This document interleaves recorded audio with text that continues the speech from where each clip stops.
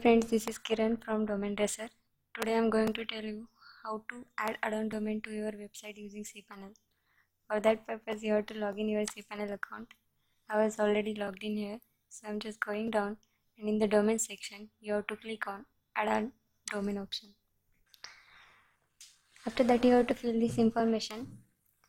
You have to enter here new domain name. Suppose I am creating ok1.com as domain name. Then you have to click on subdomain. This is automatically fill boxes, so there is no need to write anything here.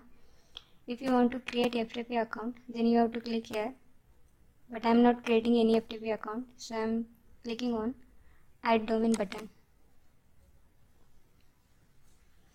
Here Addon domain has been created. Now you have to verify your domain. Here it is, your Addon domain has been created.